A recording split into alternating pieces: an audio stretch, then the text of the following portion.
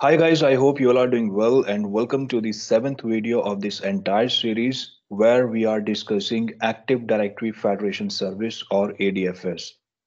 In the last video, we discussed what is Relying Party Trust.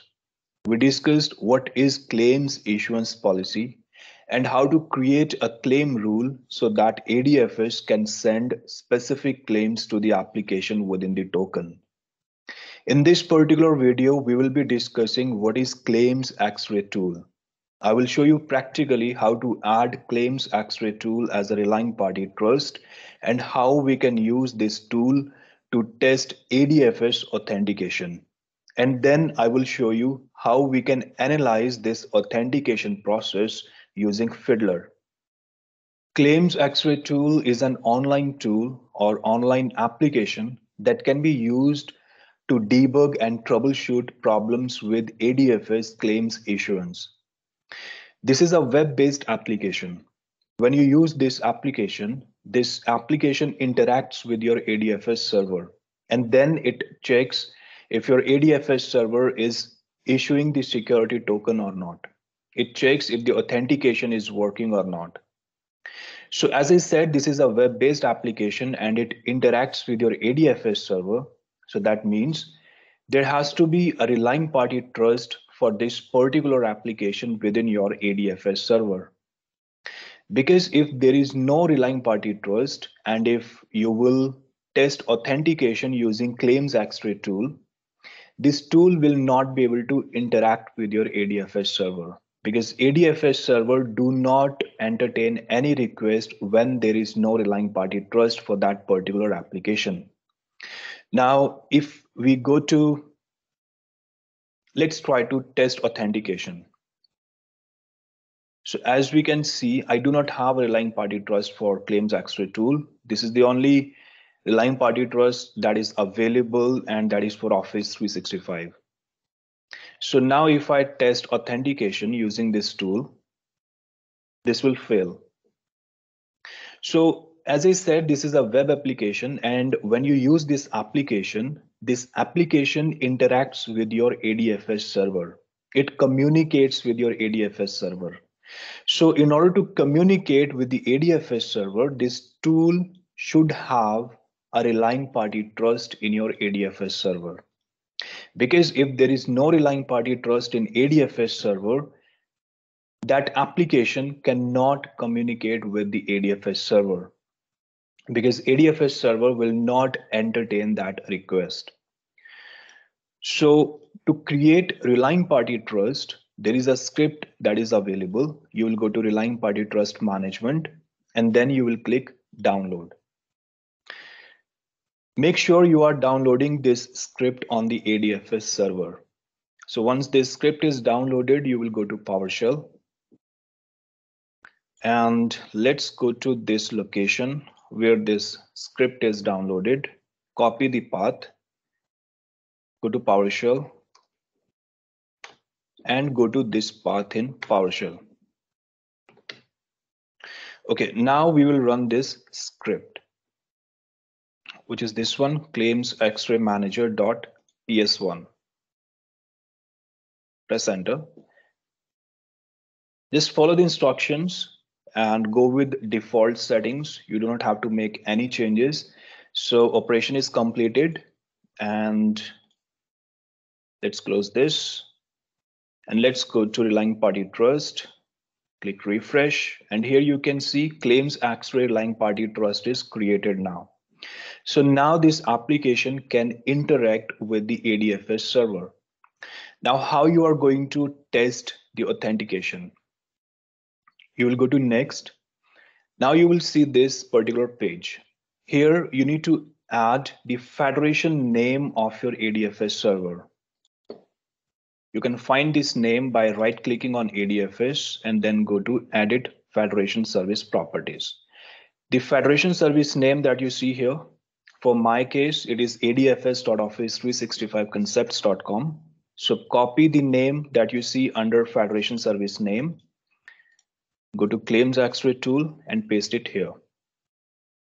Authentication types are what sort of authentication you want to test with your ADFS server. You want to use forms based, Windows integrated authentication, certificate based or multi-factor authentication. Let's try with forms based authentication.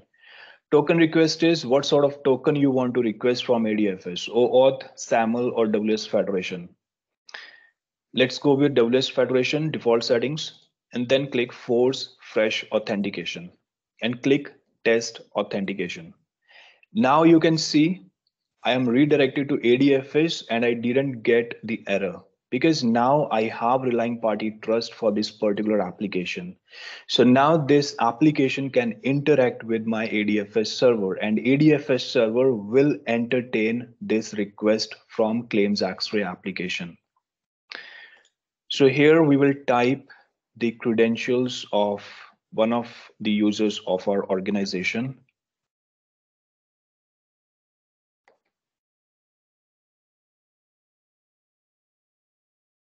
and click sign in. So here you can see we are signed in. This user is signed in. Okay, now let's analyze the output. So here you can see authentication method. We used forms authentication, forms based authentication. You can see the UPN of the user who tried to access this application. Inside corporate network, true means this user is trying to access this application from internal network. This is the name of the user, the domain name, domain/username. This is the UPN, the claim that is issued. This is the user IP address from which machine he accessed this application. And this is the same client IP. This is the endpoint. Now, as I said, this is a web-based application. So if you remember, web-based applications communicate with ADFS server on ADFS/LS endpoint. If it is a rich client application, that will interact on MEX endpoint, which is for exchange metadata. Now, next you will see token validity. This is the access token. Access token life is for 1 hour. Access token is valid for 1 hour. Here you can see this token was issued on this date and this time, 5/27, and this is going to expire on the same date at 6/27. Remaining validity time 0 days, 0 hours, 59 minutes, 59 seconds. So access token is valid for 1 hour. Next, you will see your token signing certificate. This is the thumbprint of the token signing certificate. If you want to verify, you can go to ADFS Management Console, go to Certificates, go to Token Signing Certificate, go to Details, Thumbprint, starts with 8B, ends with AD. Starts with 8B, ends with AD. So this is your token signing certificate. Let me close this. Next is token. This is the token that is issued by ADFS server to this particular application. And the type of this token is SAML 1.0. Now let's analyze this authentication process using Fiddler. Let me start Fiddler. And let's go back to the application. Test authentication. Okay, so Fiddler is capturing the logs.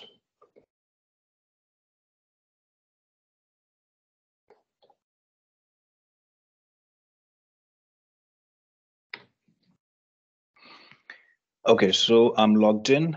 Let me pause Fiddler. Now let's analyze this Fiddler log. So what we did, we went to adfshelp.microsoft.com. We entered adfs.office365concepts.com as a federation service name in ADFS help, the claims X-ray tool. We selected forms-based authentication. We requested WS Federation, and we selected Force Fresh Authentication option. Here you can see we entered the federation name, federation service name. We used forms-based authentication. We requested WS Fed protocol request, and we selected fresh authentication. So that we can see in Fiddler. Then I was redirected to ADFS server. Now, if you go to next header, this is the ADFS redirection page, adfs.office365concepts.com, and this is the endpoint that you can see here, adfs/ls, where this application was interacting. On this particular screen, you can see the WS Federation Protocol properties. WA, WT realm, WFresh, and WAuth. These properties belong to WS Federation Protocol. We will be discussing WS Fed, SAML, and OAuth protocols in detail in one of the next videos. And here you can see the username and password of the user as well.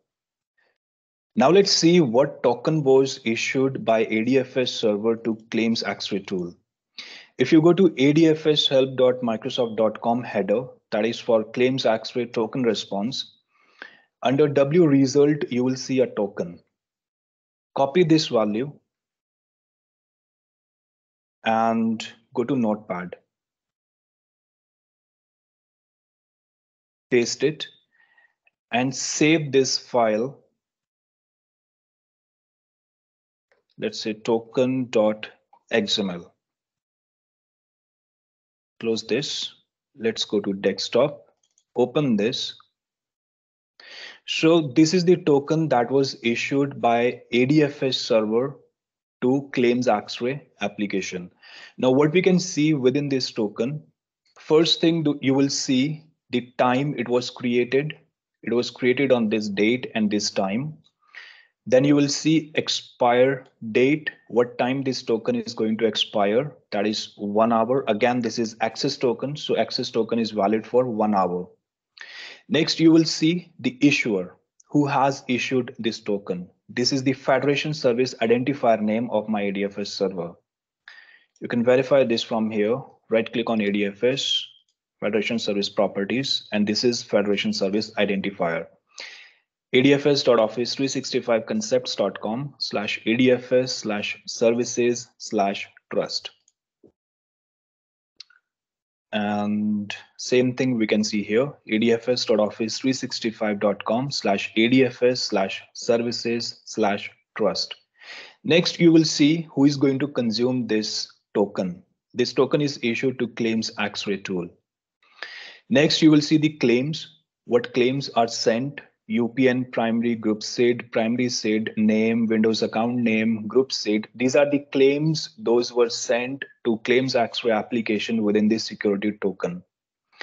And next, you will see this certificate. This is the token signing certificate that you can see. Let me copy this value.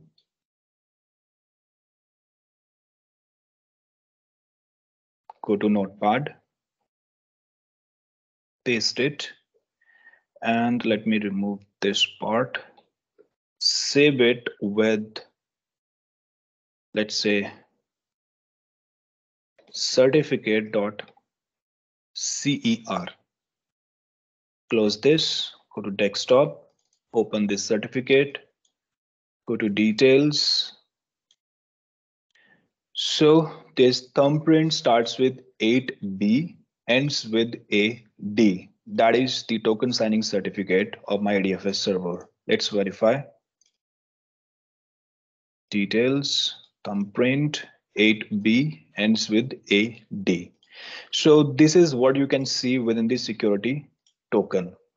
Now, when user is authenticated, what happens after that? In front end, we can see when user is authenticated, he gets access to the application.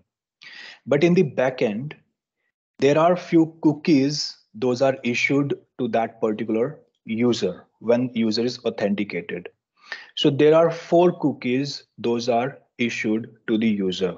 One is MSIS auth, second is MSIS authenticated, third is MSIS loop detection cookie, and fourth cookie is MSIS sign out cookie. Here you can see 1, 2, 3, and 4.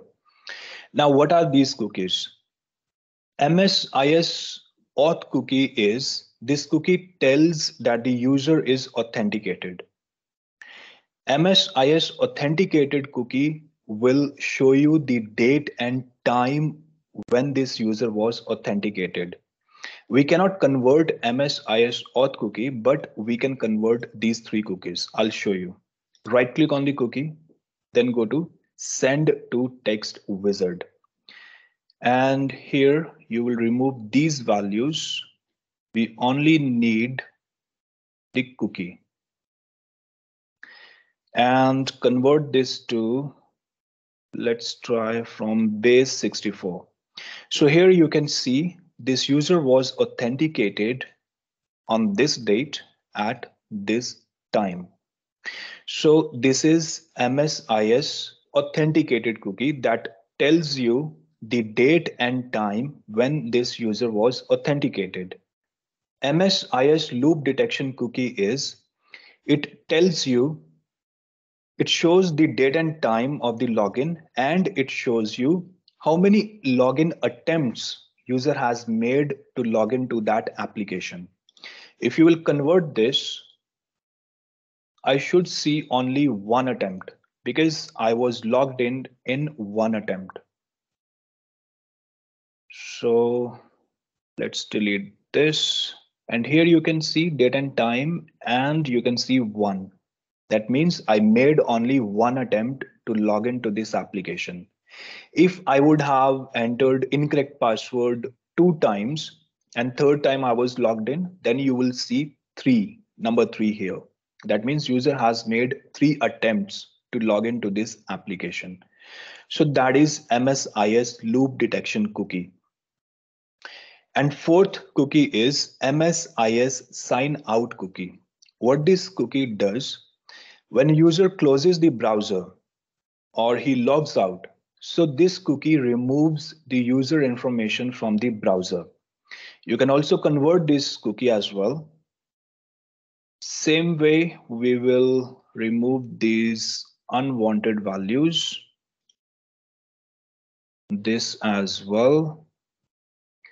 And here you can see sign out cleanup. That means when user will sign out or he will close the browser, this cookie will clean up all the information of that particular user from the browser. So these 4 cookies are issued to the client or the user or the client machine when user is authenticated to a particular application. So this is how you can analyze Fiddler logs. You can run claims X-ray tool, run Fiddler at the background, and then go through the Fiddler headers. You can see what exactly is happening in the backend, how redirection is working, what sort of token is issued to the application, and what sort of information is available within the token, what sort of cookies are issued, how many attempts that user has made to log into the application. So Fiddler logs will help you to narrow down and troubleshoot the issue.